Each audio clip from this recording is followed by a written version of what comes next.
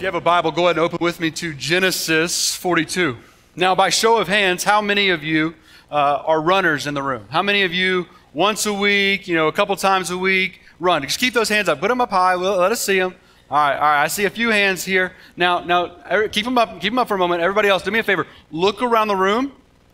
These are people we cannot trust. All right, these are people we have no right to trust. I think it's Proverbs 28:1 that says that the wicked flee when no one pursues them. And I think that is a life verse for me. Maybe not for you, but it is for me that look, why are you running? Who's chasing after you? If you're not in trouble, if there's not a lion come after you, what are you doing? All right, I cannot stand to run. And so this illustration will only go so far, but give me a little bit of grace here, and I think you'll catch the point. Running, as awful as it is a sport. I think it's more torture, but whatever, we'll call it a sport. And so when you're running, there's a lot of strategy, there's a lot of science to it. You got to know your own body, you got to know the course and the route and the race and all those different things. There's a ton of things, in fact, to actually know about running and racing. But there's one thing that if you get this one thing wrong, it doesn't matter how much you know, it doesn't matter how much you studied, ultimately you will not run a good race. And it's this. It's how you pace yourself. You don't want to start off too fast and not be able to finish and burn out before you get to the finish line and end up burning up and not having any more energy before you're able to cross the finish line. Maybe you catch a cramp and you just fall down, EMS pulls you off, everyone throws you on social media. Like, nobody wants that. All right, and so that's one option if you start too fast, too hard, too strong. But the other option is you save too much energy and you finish the race and you still got more left in the tank. That's not a win either. You want to almost come to the end of the finish line collapsing. You want to pace yourself. In fact, from a running article I read last night, physiologically, the most efficient way to run a long-distance race is at an even pace with a fast finish. That's the goal, an even pace with a fast finish. And as we've been walking through the book of Genesis, we have been going at an even pace, a slow pace. Sometimes it has felt like a snail's pace. We have been here for a year and a half. But over the next 3 weeks, we are going to go full sprint and leave everything we have left in the tank out on the course as we finish the book of Genesis. Now, here's what I'm going to ask you. I'm asking you not to think that we're doing that just because we're bored and tired of Genesis. That is, in fact, part of it, right? We're ready to get to the next thing. As pastors, we've been studying this book for a long time, so we feel that. But more than that, I really do think that by design, that when Moses wrote the book of Genesis, he designed it in such a way that ultimately this would be the way in which the story was read. That this is a narrative. In fact, there are many pastors who would preach Genesis 37 through at least 45, if not 50, all in one sermon. I can't imagine doing that. That sounds terrifying. We're doing 4 today, and I am in over my head. But ultimately, it is one story. It is one story, and you've got to understand what happened in Genesis 37 and 39 and 40 and 41 to understand what's happening in 42, 43, 44, and 45, and so on and so on. And so it is one story that's building off of itself. And so we have gone really slow, but we are going to pick up the pace. And over the course of the next 3 weeks, by God's grace, if the Lord should will it, we will be done with the book of Genesis at the end of May. So if you got a Bible, Genesis 42. By way of reminder, as we have been here for the last few weeks, and like I said, you got to understand what's happened in Genesis 37, or by way of introduction, if you haven't been with us and it's been a minute since you've read some of these stories. So in Genesis 37, we are introduced to, so Jacob has 12 sons.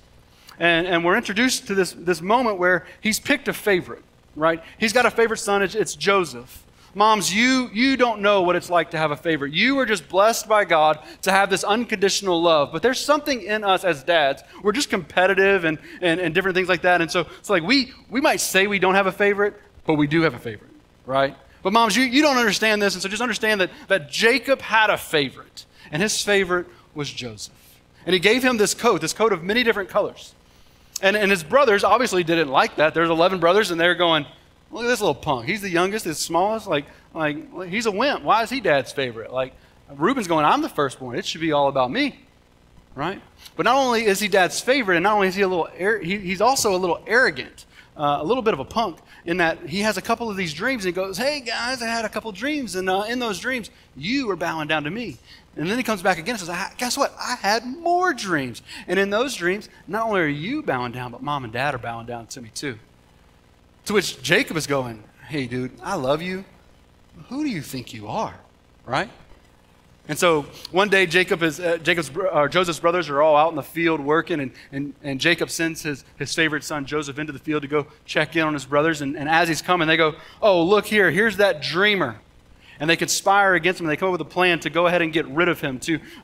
First, they're going to put him in a pit and kill him, but then it's actually Judah who comes up with the idea and says, why don't we waste him? Let's sell him. Let's traffic him into these traders. And so let's make a profit off of this man.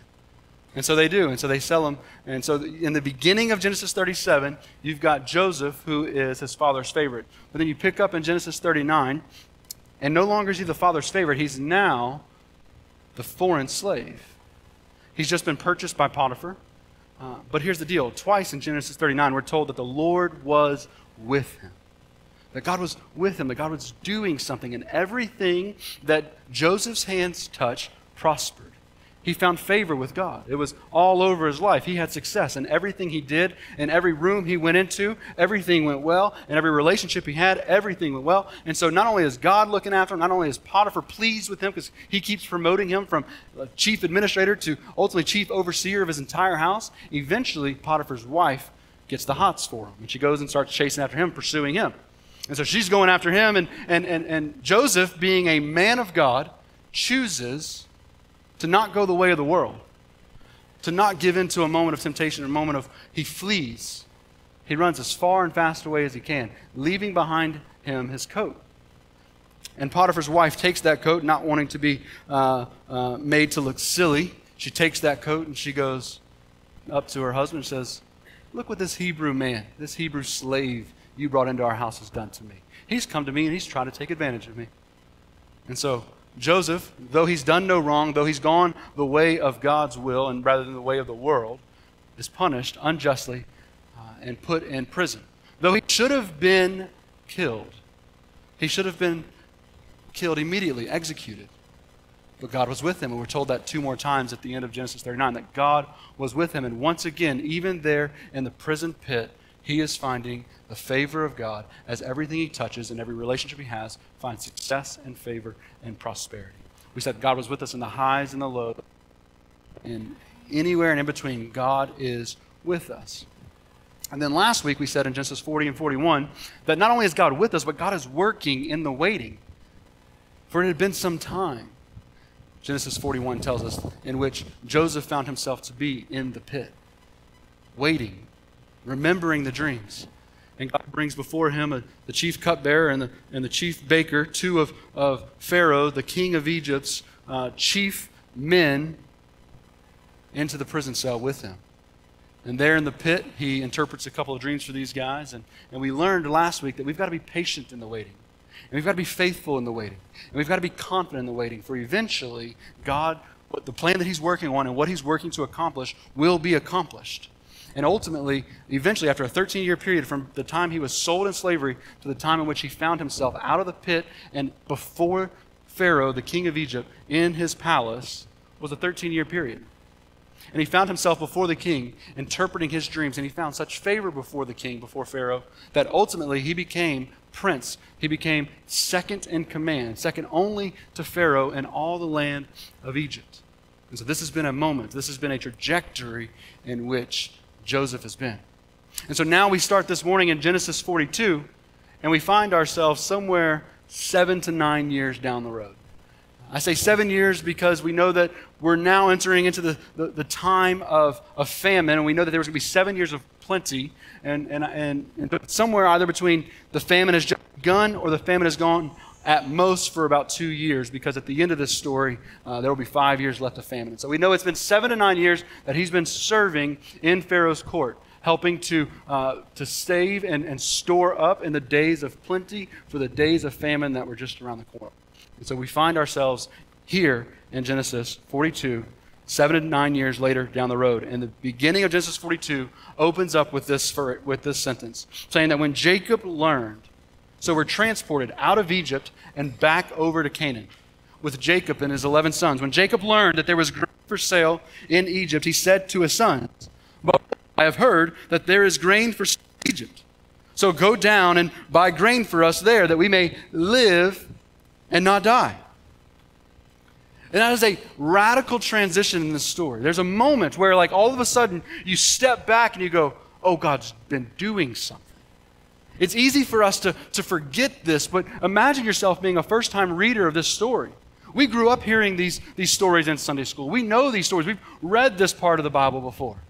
Right? But imagine experiencing this for the very first time.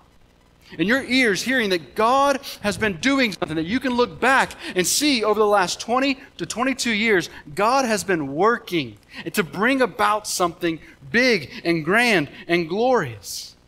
And ultimately, you read the rest of Genesis 42 and you realize this point, that God rescued them from physical death. That God rescued them from physical death. That God has provided a means by which they may live and not die. That they're in a season of famine. They're in a season of hunger. They're in a season where there is no food. The land is dry. The land is famine. They have no hope, but all along God has provided a means that these 20 plus years earlier, when God allowed for Joseph to suffer under the hands of his brothers, he was sending him forward so that he might rescue his family, that he might rescue these people. See, God was doing something in the waiting. He was saving them. That all of Joseph's affliction actually was happening for a purpose.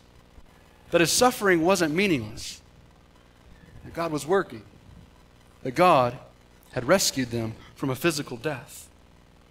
And he had provided a means by which they may live and not die. But not only has God provided a means, but God has provided a man. For if you were to keep reading in Genesis 42, you get to verse 6, and it says this. It says, "Now Joseph was governor over the land." See, Joseph was governor. He was prince. He was the prime minister.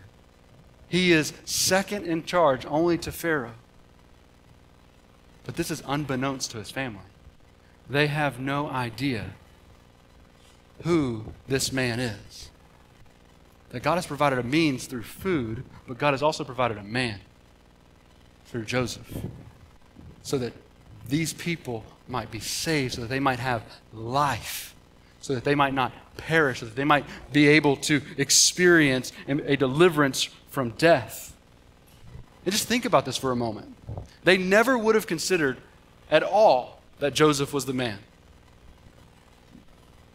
Jacob has grieved the loss of this son. Like, he has made the Facebook post. He has sent out the sympathy cards, or he's received all those sympathy cards. He's claimed the insurance for him. Like, he's done everything there. This has been 20 to 22 years prior. Not that grief ever goes away, but it gets easier over time, right? And so he's at this point where he's accepted that his son has been mauled by the animals in the wilderness. And these brothers of his, like, they have suppressed their sin and suppressed their guilt for so long. I'm sure perhaps, a couple of them by chance of dreams, this isn't necessarily in the story, so this is me adding in a little bit, but just maybe they had dreams. Maybe they had dreams, and in those dreams they saw and looked down into a pit, and they just saw the eyes of their brothers saying, "Please, guys, help me. Please, guys, save me." But they have suppressed these emotions for 2 decades. They had suppressed the sin and the guilt. Their hearts have been hardened by this. You know how I know? Because Jacob still doesn't know. They've teamed together to not tell, and they've kept their word. Betrayed their brother, sold them into slave trafficking, essentially. And so Jacob tells them in the beginning of 42, "There's food in Egypt, go." And so they do. And so by the time they get to Egypt, they stand before Joseph, but they don't know it's Joseph. But Joseph knows that it's them. And so he begins to interrogate them to see what's going on. He wants to test them. And so he goes, I think you're just a bunch of spies. You're here to see how much food we actually have, and you're going to come and overtake us. I know what you're doing here. And they're like, no, we're not, I promise. We're in fact a large family, and there's, I think, 10 of us here. We got one brother left at home, and our father's there, and then we've got one brother who's died, who's no longer with us. Not knowing, again, that he's literally the man that they're talking to. And not only is he with them, he's with them right now in this moment, in this conversation. But again, Joseph is testing them. That word comes up 2 or 3 times in chapter 42. And so what he does is he puts them in prison. He puts them in prison, and he comes back on the 3rd day, and he goes to them, he goes, here's what I'm going to do. I'm going to leave one of you here, and so he chooses Simeon. One of you is going to stay here. The rest of you are going to go home, and you're going to get your youngest brother. I want you to go get Benjamin and bring him back. Prove to me that you have a younger brother. And then I'll let Simeon go. And so as the story continues on in 42, they're on their way home, and you can just imagine the bickering. Like mom, dad, driving in the car, you just hear the kids in the back, just annoying the mess out of each other and blaming each other for all the wrongs that are going on. If you're a brother or sister in here, you've had those conversations, right? Right now, we're in this season where Noelle has learned that she can really annoy the mess out of Chandler by saying these 2 words, I will.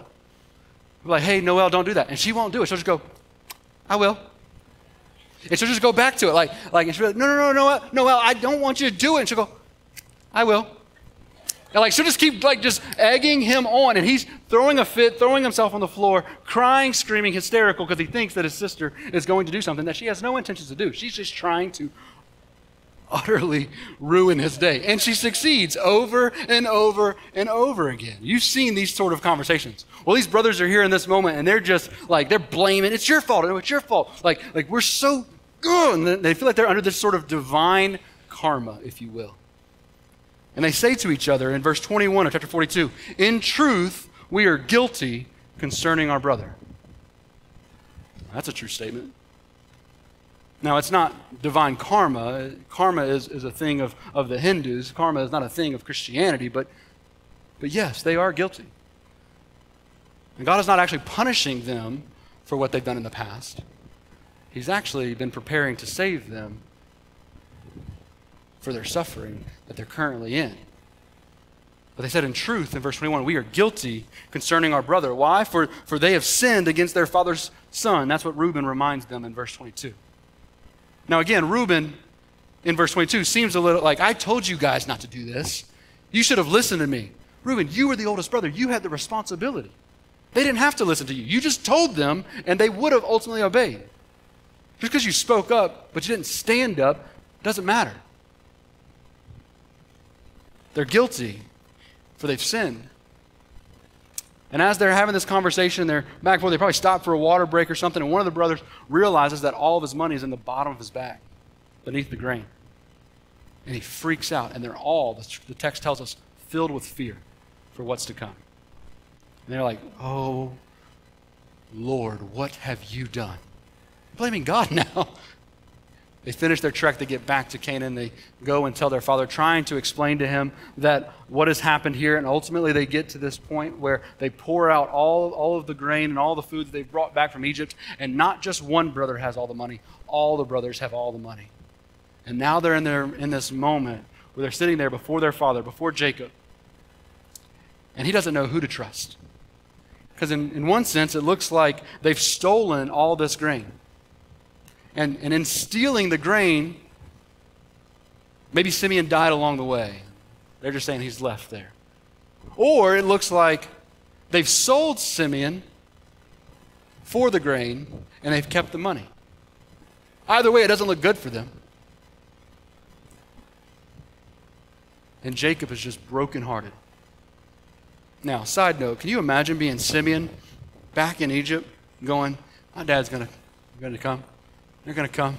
And all this time passes, and you're like, man, my dad don't love me. So you got that going on over there. But you've got the main picture here. And so you've got this happening, and this family's just broken. The sort of things that they would do to one another, they don't know if they can trust, a man as far as they can throw him. They don't know what's going on. There's just all this guilt. But God, underlying point of chapter 42 is that God rescued them. God rescued them. Then you go to 43, and you realize not only has God rescued them, but God has actually reconciled them. He's reconciled this broken family. He's reconciled them to a right relationship. For the beginning of 43 begins, and it says, "Now the famine was so severe in the land, and when they had eaten the grain that they had brought," not bought, because they didn't pay for it, but they brought from Egypt, Jacob then looks to his kids and goes, "All right, we're out. Go back. Let's get some more." But this time Judah goes, No. We're not going. We're not going unless you let us take Benjamin, the youngest, with us. We've already told this man that there's another brother. He's like, "Why did you tell him?" Like, because he was interrogating us. How do we know that he was going to make us do this? We're not going unless you let us bring Benjamin with us, because if we go without him, he's going to make us a slave. If not, just flat out kill us. He thinks that we're spies, Dad. We can't go unless we have Benjamin. We will not see his face. He will end our lives, and this is not going to work. But in this moment, Jacob and Judah get into this conversation. And in this moment, we get a picture. We see from Judah a mercy that offers oneself as a substitute. In Judah, we see a mercy that offers oneself as a substitute. See, he's in this conversation with his dad, and he's going, "Dad, I need you to trust me. I need you to believe me. I will go and I will pledge myself on his behalf for his safety." Listen to what he says. "And Judah said to Israel, his father, 'Send the boy with me.'" Remember, this is Judah, the one who in 37 sold his brother for a profit. Listen to how his life has changed, how he has matured. "Send the boy with me. I will be a pledge of his safety. From my hand you shall require him. If I do not bring him back to you and set him before you, then let me bear the blame forever." The one who suggested that they sell him for a profit is now recommending that he sacrifice himself as a substitute before his father. He is laying himself before his father as a substitute. This is a mercy that he's putting before his father that we see on display in the first half of 43. So finally, Jacob goes, "All right, fine, you can go. And in fact, I want you to take all the money from the first trip. I want you to take money for the second trip. We're gonna pay back what we owe from the first. And then I want you to give all these grains and all these goods that we do have, the almonds and different types of fruits and nuts and different things like that, and bless them so that they know that we're innocent. May the mercy of God be with you as you go and stand before this man." And so in the second half of 43, they get there and they get before Pharaoh. And then it is there that we see in Joseph, we see a meal where sinners are invited to the table. Joseph gets there or the brothers get there. He lets Simeon out of the prison cell, and then he says this: "When Joseph saw Benjamin with them, when he saw the youngest brother coming, he said to the steward of his house, 'Bring the men into the house and slaughter an animal and make ready for the men, for the men are to dine with me at noon.'" A meal where sinners are invited to come to the table. Think about this. These are his brothers whom we've read about who are rapists, men who have committed incest, men of greed, men of coveting, men who are willing to participate in trafficking. These are awful individuals, sinners. And they are sitting there in his home, terrified, because they know that they don't deserve the grace and the mercy in which they are receiving. And so, in fact, they actually go on, and in their fear, they're like, "Oh, he's going to kill us. We're about to be his slaves for the rest of our lives if he doesn't just chop off all of our necks right now." And so they're in their fear. They actually go up to the steward of the house, and they go, "Hey, let me explain what happened. When we went home, we like all the money was in the bag, and like we didn't intend to. Something happened." They're like, "Peace be to you," he says. The steward just whispers to these brothers, "Peace to you. Do not be afraid. Your God and the God of your father has put treasure in your sacks for you." God has been looking after you. And they don't even have time to process what they've just heard, because in walks Joseph. And they fall and they bow down before him, just like Joseph dreamt all those years ago. And they bow down before Joseph, and Joseph sees Benjamin, the younger brother, and he says, "Hey, is that the little one that you told me about?" And they're like, "Yeah, that's him." And he gives him a blessing. And in this moment, Joseph is overwhelmed with emotion. He leaves the room and he goes back to his inner chambers and he weeps. He's getting a picture of what God has been doing.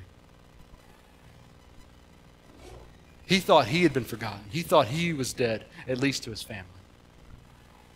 But God hadn't forgotten him. God hadn't left him. God was working. And he's beginning to piece together all that God has done. And this phrase that Joseph wept will occur a total of 7 times between this chapter to the end of the book. And there's a structure there in which Moses is designing for us to see, but he weeps. He's just overwhelmed by the emotion of the moment. But he can't show that. So he washes his face and he comes back into the room and he says, "Serve the food." And so they're sitting over here and he's sitting over here because Egyptians can't eat with Jews and Hebrews. And so they're separated for this moment. But man, he is lavishing it on them. Portions just out of this world. In fact, Benjamin gets portions that are 5 times greater than the rest of his brothers. And they're just overwhelmed. These sinners sitting at a table of the second most powerful man in the world, knowing that they have no right to be there, knowing that they have done wrong, that they have essentially killed their brother by selling him into the hands of the Midianites. It says they were just sitting there in amazement. And the last verse of chapter 43 says that, "And they drank and were merry with him." Man, just the mercy of God, or the mercy of Judah to substitute himself so that they can go, for them to be able to get there in 43 and be able to share a meal, though they are sinners, to sit at the table with essentially the right hand of the king. All along, God is reconciling this family back together. And then you turn the page and you get to 44. And Joseph has done something that his brothers have no idea. He's planted a silver cup inside the bag of Benjamin. And he sends his brothers on home. They still don't know who this is. He says, "All right, God be with you, go your way." And they go home. They get a little bit out of town, and he goes to his steward and he goes, "Hey, I want you to go get them. I want you to overtake them. I want you to check their bag, and I want you to bring them back to me." And so the steward goes, he overtakes them, and goes, "Why would you return the good that's been done with you for evil? Why would you give evil for good? My king has been so kind and so gracious to you. Who do you think you are?" And the brothers are like, "What are you talking about? Like, we are literally just like mesmerized that we got to have dinner with the king last night. Like, what do you mean? We have done no wrong. Check our bags." And so they go down from the oldest to the youngest, and eventually they get to Joseph's or to Benjamin's bag, and they find the silver cup, and they just rip their clothes as they lament and mourn and grieve, for they know what this means. And they all just pack up and turn right back, and they go back to Egypt. They go back to Egypt.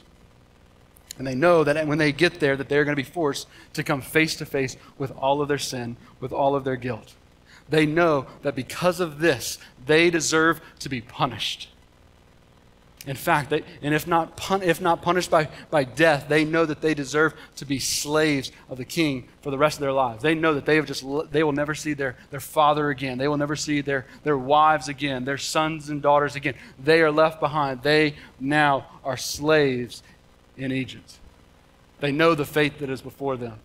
But what does God do in 44? Well, God redeemed them from their guilt. These guilt-ridden brothers have been redeemed by God.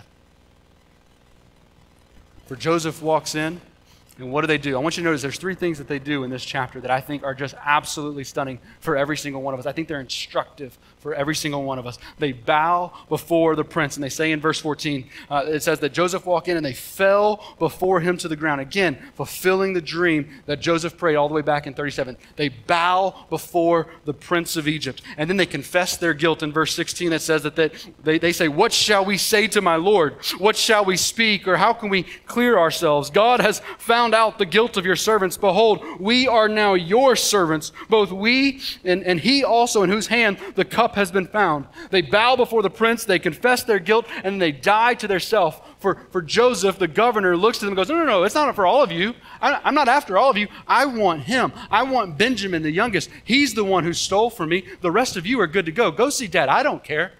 To which Judah then goes, no. You don't understand. And he makes this plea, this impassioned plea before him. And he goes, you've got to hear me. I have laid down my life in place of this man, that my brothers cannot go home and Benjamin be still here. If we do that, my father will die of a heart attack, essentially is what he says. And then eventually he comes to these words in verse 32 and 33 of chapter 44. He says, for your servant became a pledge of safety for that boy to my father, saying, if I do not bring him back to you, then I shall bear the blame before my father all of my life. Now therefore, listen to this. Therefore, please let your servant remain instead of the boy as a servant to my Lord, and let the boy go back with his brothers. My life in place of his. Me instead of him. They bow before the prince, they confess their guilt, and they die to themselves.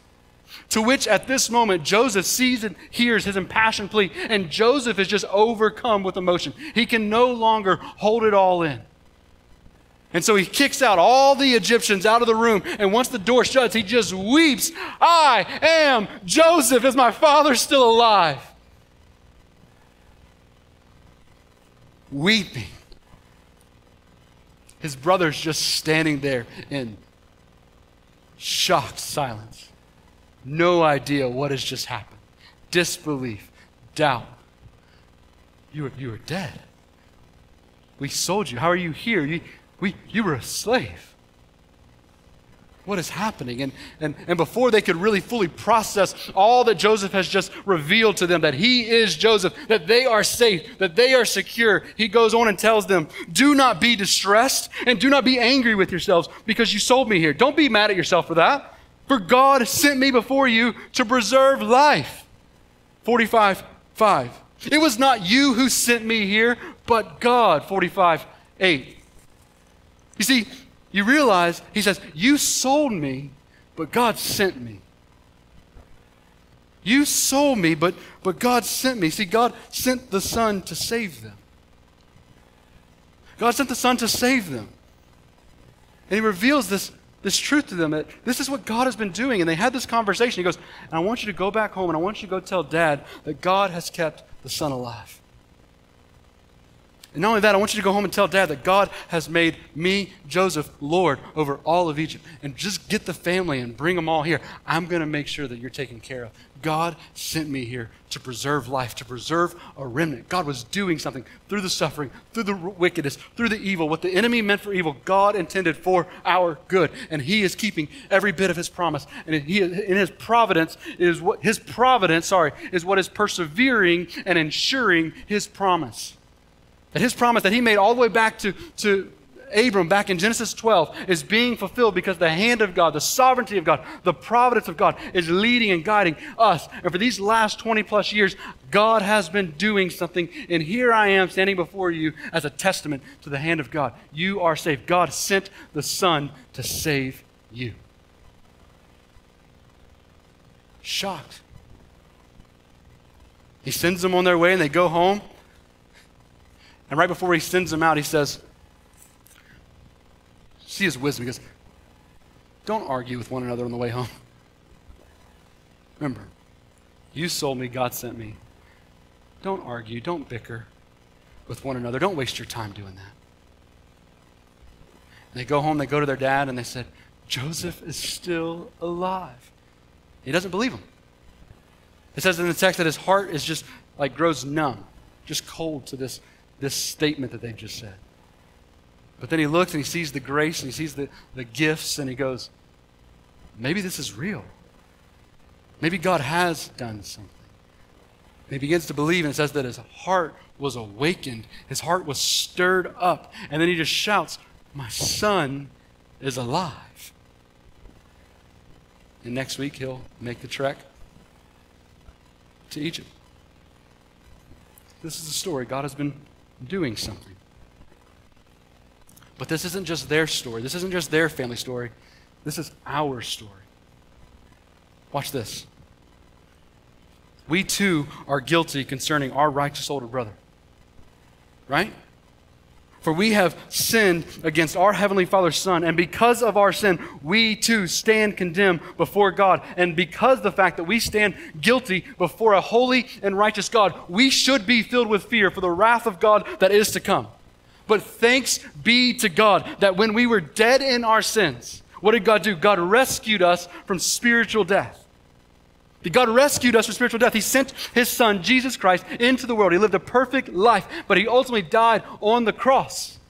And we find that the cross is the means by which we may live and not die. That because Christ has died, that the cross is the means by which we may live and die, and because Jesus is the Christ, he is the man by whom we may have eternal life, that we may be removed and experience forgiveness, so that we may be delivered from eternal death. And though we are separated from God because of our sin, what has God done? God has reconciled us to a right relationship with him.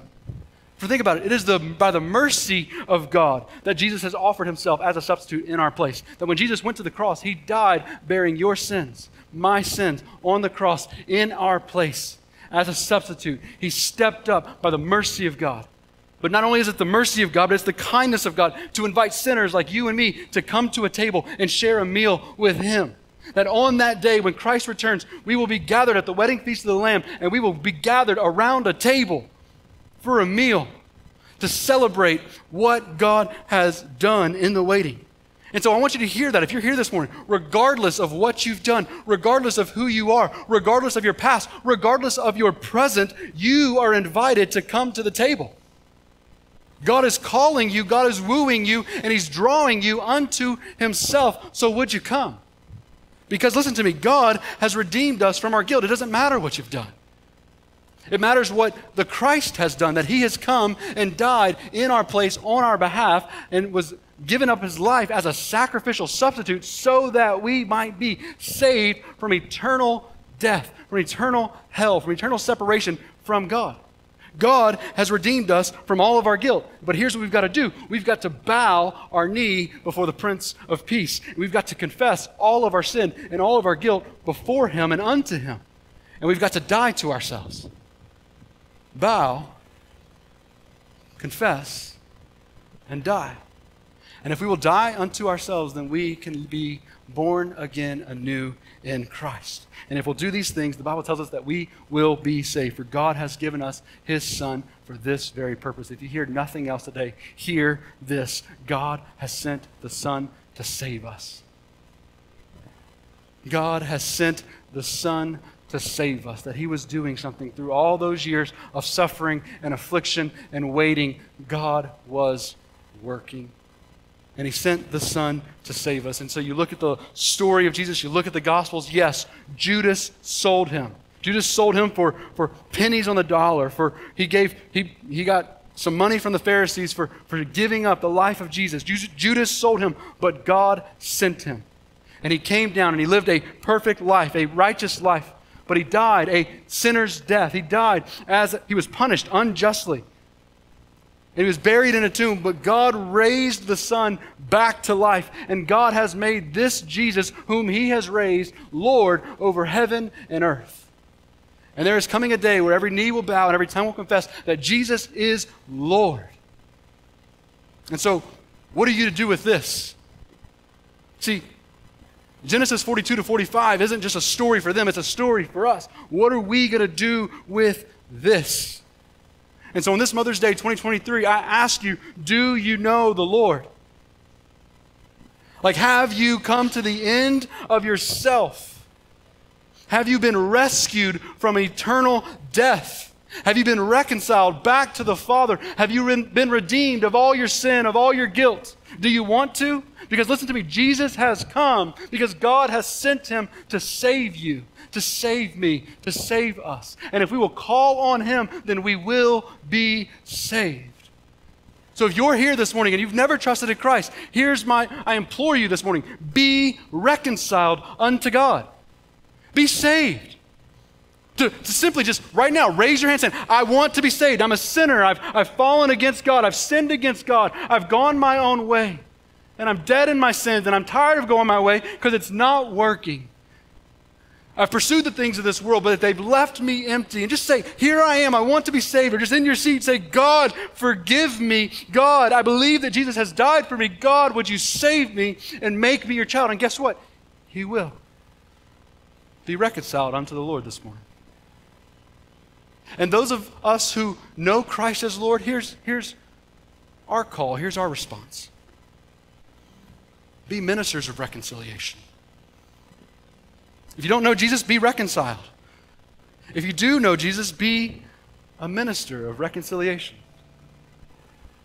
You see, you look and you consider the story of Joseph. When God sent Joseph ahead of them, he wasn't just saving his family. He was saving the nations. That all the nations of the earth were coming to Egypt to get food. God wasn't just saving this one family. He was saving the nations. And when God saved you, and when God saved me, he wasn't just saving us. He was saving our neighbors, and he was saving the nations. So be a minister of reconciliation. Pray. Pray. There's an app called Operation World. Download it. Every day you can pray for an unreached people group in the world. There's an app called Pray, ASAP. You can pray for an unreached people group in South Asia every day. You can go to the IMB website. They've got a little booklet that they'll send you. You can slip it inside your Bible or get a digital version, and then it'll teach you and help you and give you enough information so that you can pray for the lost in this world who don't know Jesus yet. Pray. Amen. And give. Give generously to the advancement of God's kingdom. You're going, hey, what do I do? What's a practical step? Will Brown is going to Romania next month, or maybe 2 months. I don't know, 6 weeks or something like that. He's going, Will Brown from our campus, Gabby's husband. Gabby was up here with us a few minutes ago. He's going to Romania. You want to help someone go to the nations? He got called in last minute because somebody backed out at Huntersville, and he got called in, and he's going to go. So he's got less time than everybody else to raise money to go. You want to give and help this gospel get to the ends of the earth? Help Drew and Brooke Tucker and the churches that they're planting there in Romania? Then give to Will Brown. Need information on that? Stop by. Next steps. Come see me. Give me a call. We'll get you connected, and we'll help you do that. We've got a lot more people going overseas this year. We've sent about 40. We've got a goal of 100 before the end of the year. And that's a lot of people that are going to go. But also, we're going to give as a church. Your tithe dollars, I want you to understand this, that every person that goes overseas gets a $500 scholarship from Christ Community. We want to help make it possible. We want to help people to go. Because it's not enough to pray. It's not enough to give. We got to send. And we got to go. And so we want to be a sending church, and we want to be a going church. You got people behind you that are sending, got people behind you that are holding the rope, as we've got people who are going down into the pit to do God's work. And we've got people back home who are holding the rope so that we don't fall in, who are keeping us, knowing that ultimately God is keeping us. So what do? Be reconciled to God, or be a minister of reconciliation. Really, it's as simple as that. And if you need to be reconciled to God and you don't want to raise your hand, look, there's a card in the back of the seats, response card. Just grab it, fill it out. You can hand it to me. I'll be by the doors on your way out. Hand it to me. You got questions about what it means to follow Jesus? Maybe you're not ready there. You're not there yet. That's fine. Let's just have conversations. Let's figure it out. God has sent the Son to save. God was doing all that in the background, unbeknownst to all of them.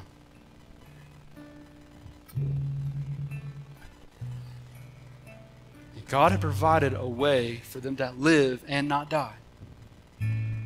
And he had provided the person, a means and a man. But they had to go to Egypt. You got to respond. Just because Jesus came does not mean you're automatically in.